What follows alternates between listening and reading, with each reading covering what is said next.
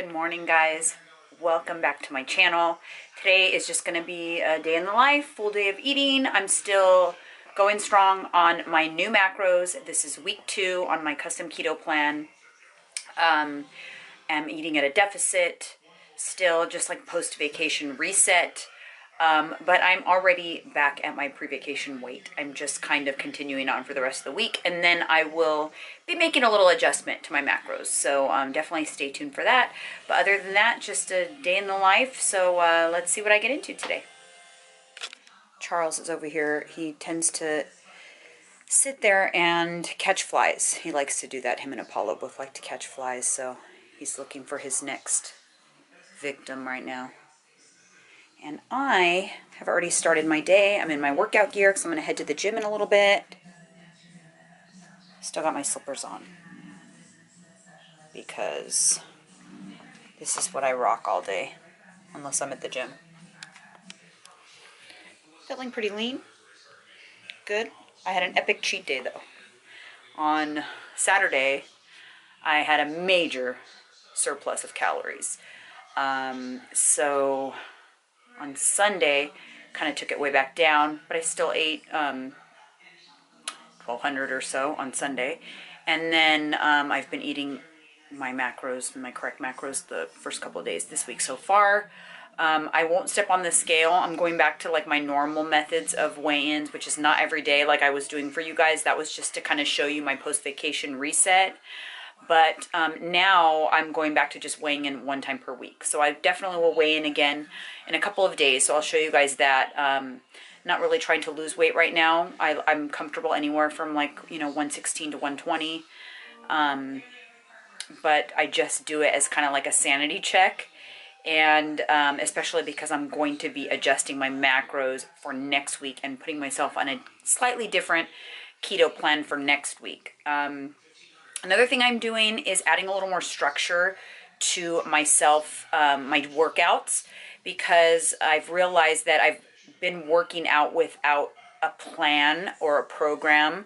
So I'm putting myself on a more strict program regimen in terms of the gym so that I don't go there aimlessly and just kind of do some machines. I'm going with specific goals and plan in mind. So today I'm going to be doing chest and triceps. So hopefully I'll show you guys a little bit of that. Going to be a mixture of some compound movements, supersets. Just going to kind of shock my body over this next few months and see if I can get that body composition to change a little bit. Definitely want to drop my body fat and increase my muscle mass. So that is starting now. So we are finally off to the gym. It's like, what time is it? Like 1:30. But we've been kind of going a little later lately. That schedule's actually been working really well for me. I've been getting the bulk of my work done earlier. And that way I am kind of working out towards the end of my fast. So I typically fast about 20 hours every single day. So it's been 18.5 hours.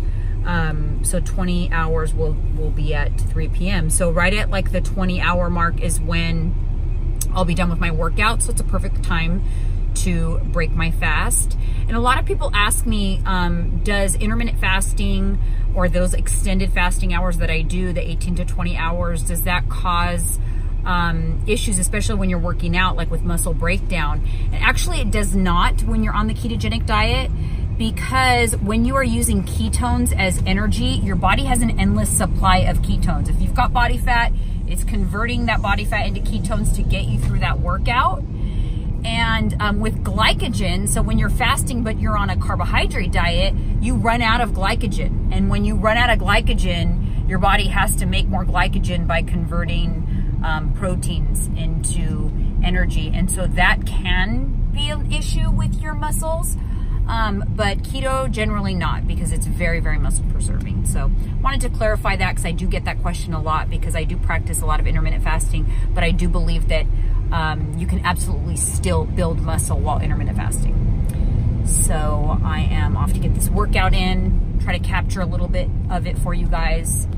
So we'll see. Today's chest and tricep. What's up, guys? I am in the group training room at Fit Republic on Hamilton Avenue in San Jose. It's a really cool room where they do like functional group training classes. I haven't actually taken one of the classes yet, but it's kind of similar to like circuit training.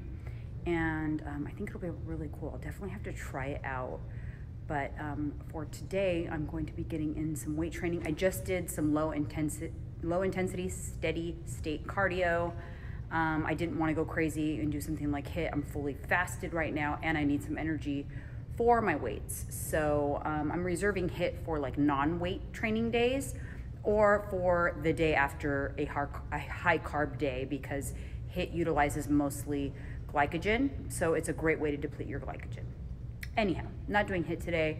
I did do my cardio already. I'm about to get some weights in, and I just wanted to show you guys this room because I thought it was really cool. It's a cool spot. If you're local in the Bay Area, you should definitely check them out. They have a bunch of them all over Northern California. There's like 3 in San Jose, 1 in Gilroy, and then all over like the valley and more north. So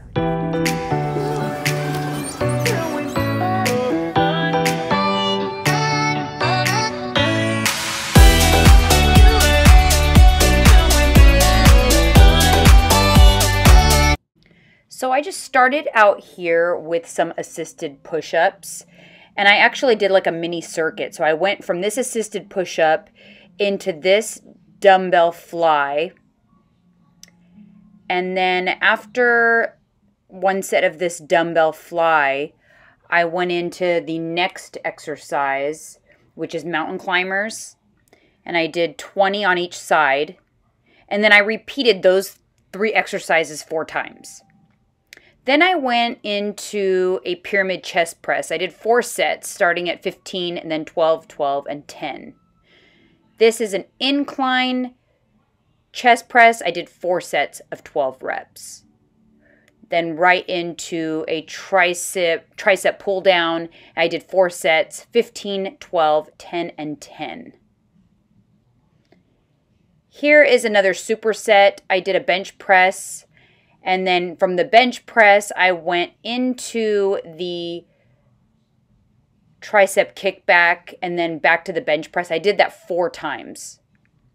And here I did an incline push-up, and I supersetted that with the tricep dips, and I did that 4 times as well. It's done. And you know it was a good workout when you can hardly hold your phone up to film after the workout. My arms are dead. I'm gonna be sore from that one, guys. Whew. All right, you guys, so I'm back at home, and another reason why I like pushing my workouts a little later is that when I'm done with my workout, as I mentioned, I'll be ready to break my fast, and I am ready to break my fast now. It's actually 20 and a half hours. I think it's like 3:30 right now, but I'm going to break my fast with some protein powder. Since I just finished weight training, it'll be a good time to get in some quick protein before I actually eat my first meal. So I just take 1 scoop of this Perfect Keto Whey, which is really clean.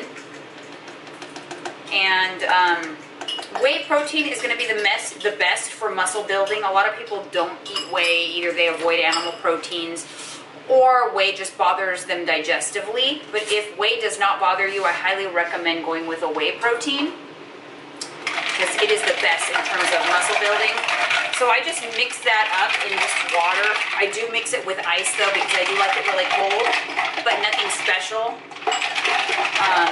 I rather eat my calories than drink my calories, so I just do this really quick so that I can guzzle it up, and then I'll move on to food.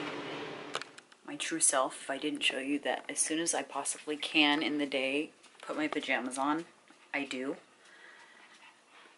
It's like my phase 2 of the day. Doesn't mean I'm done working, but it does mean that I'm done with the majority of my work, and it does mean that my workout is done. So as soon as I can kind of rinse off from my workout, I will put pajamas on, and then I will finish out my day in PJs. And I guess that's the perks of working from home, but I can't help myself. So comfy. Got my slippers on. Nothing new to see here, guys. I am going to be making getting my Stoka bar ready for my Dannon 2 Good yogurt, and I'm just gonna have that. I'm a creature of habit, and I tend to eat the same thing over and over. If you saw my meal plan, it's literally yogurt and granola every single day for my meal number 1. But purposely for you guys, I changed up the dinners in my meal plan just so that I can show you guys some variety. But I don't typically do a lot of variety. It's just easier for me, especially when I'm really strict on a plan and counting macros, to repeat my meal plan over and over. But I switched up my meal plan a little bit this week in terms of food choices, just so that I can give you guys you know, more variety when I'm filming. So my dinner tonight will be a little bit different, but sorry, lunch is the same old, same old.